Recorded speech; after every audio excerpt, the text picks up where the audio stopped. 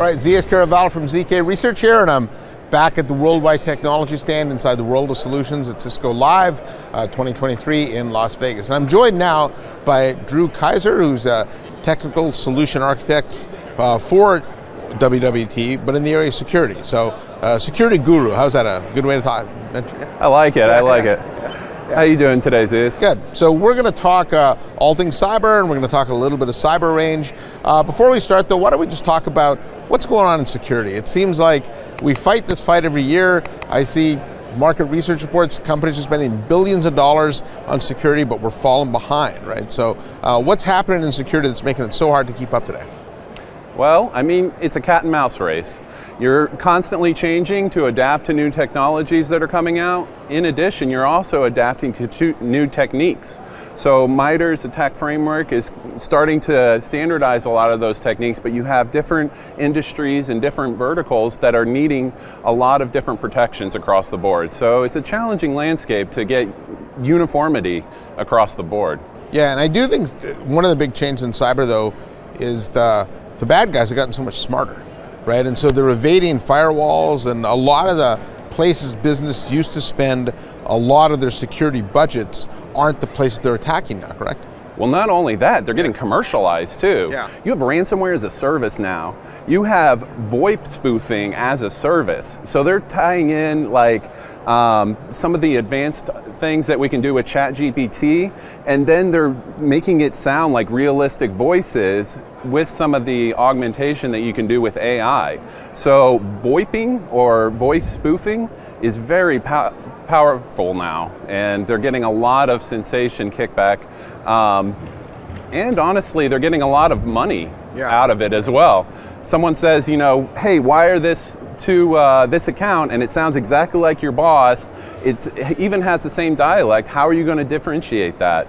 It's a tricky scenario to really navigate nowadays. Yeah, I talked to a friend of mine who was the CEO, he's the CEO of a reseller actually. They do a lot of security business, and they had an email spoof go to his CFO asking for like $1,000 in Apple gift cards to give to customers, and the only thing that prevented that was the CFO knew this guy hates Apple. So he's called, are you sure you want Apple gift cards? He said, I don't know what you're talking about. But that kind of thing is very commonplace today, isn't it? Where people are getting emails and text messages and voice calls from people they think they know, but it's indeed a fraudster. Yeah. And you have exploits on top of like phishing campaigns to really make it an interesting landscape, because not only are you having updates that are constantly happening that you have to keep on top of, but there's new attack verticals and vectors that are coming into play as well. Yeah. So it's always changing, and that's really the fun thing about security for me. It always is a constant wheel that you gotta keep moving, otherwise, you know, it just fall behind a little bit. Yeah, and I know the tagline for Worldwide Technology at the event here is Make a New World Happen, and that's happening largely through the deployment of a lot of new digital technologies. We're moving into the cloud, we're moving things mobile, we're moving workers to home, right? So we're digitizing everything and we're evolving everything, but in a lot of ways we need to keep security in lockstep with that, correct? Because I'm not sure we've done a great job of that.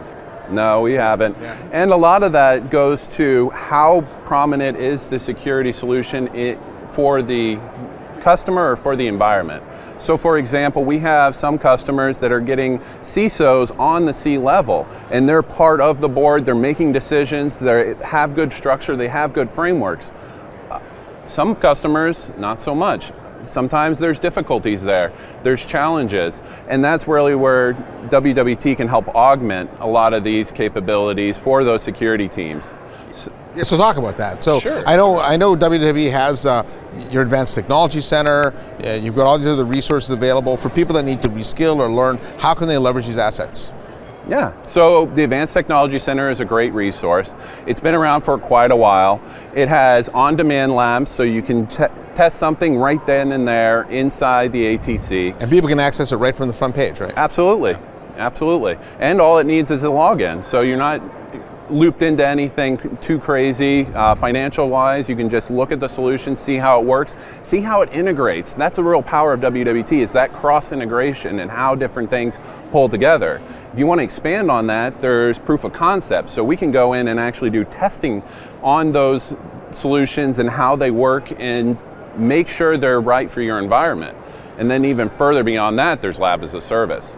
So lab as a service really gets that service and keeps the lab in a holistic state so you can use it for continual testing of your environment. So if you want to try and add solutions, remove solutions, or mix it up a little bit, that's a great way of testing without going into production or pilot sites. And how does the Cyber Range fit into the ATC?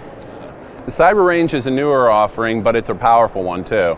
So we're actually enhancing a lot of the security teams, red team and blue team exercises. So we're helping with the response capabilities, and we're helping tool up a lot of those security teams through the Advanced Technology Center. So everything is inside of WWT, and we have scenarios. We have blue team protection scenarios, and we have red team penetration scenarios. We also have options for customizing these scenarios to whatever fits your budget or your scope inside your environment.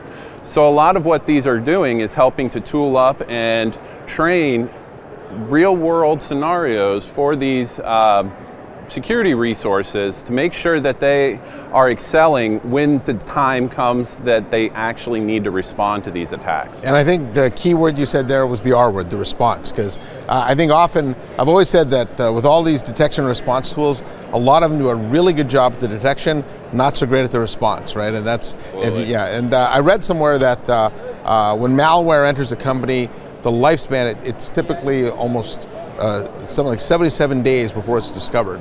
And so that dwell time can cause an enormous amount of damage. Oh, absolutely. It's not a matter of if you're getting attacked, it's when. Yeah. And most companies don't realize how deep their environments are or where malware is inside those environments. And that's a tricky scenario to navigate. So a lot of that goes down to visibility and some of the tool sets there, but other parts of it go down to the resources and the teams themselves and able to see those alerts that are coming across and recognizing them for true threats. So if people want to get started, how can they go about doing that? So if you want to get started on the Cyber Range, head over to WWT and then check out our Cyber Range offering there. There's a bunch of different opportunities for training and modularizing that program to fit your company needs and to make sure that all of your resources are getting that appropriate training. And so what is Learning Pass? So Learning Pass is a modularized approach to learning. We're actually taking different modules that we have, 70, 75 plus of them, that just for starters, and then piecing them together in almost like a Lego brick format to customize a training regimen and a learning path for particular customers. So there's tests that are involved and certifications, a lot more to come on it, but we're excited about that as well. Yeah, well, there's a lot of new technology coming in the area of security.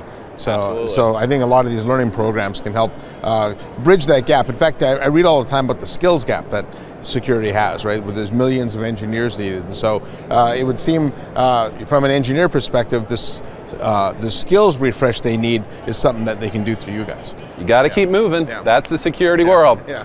So that's the new world, and we're helping make it happen.